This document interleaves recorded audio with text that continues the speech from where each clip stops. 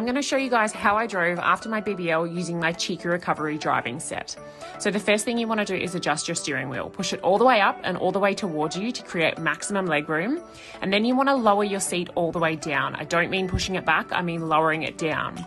Then grab your Cheeky Recovery back support pillow. This is great because it helps to support your back and stop back pain while you're driving. So you want to slip that over the driver's seat, clip it in the back, and then adjust it as necessary. Next, you grab your Cheeky Recovery BBL pillow and you want to slide it to the very back of your seat while you're getting in. Hold onto your steering wheel and help pull yourself in, keeping your bum clear of the seat, and then pull your BBL pillow towards the front of the seat so that it's positioned right underneath your thighs.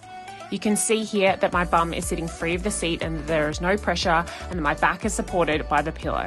This combination really helps, guys, and I hope it works for you.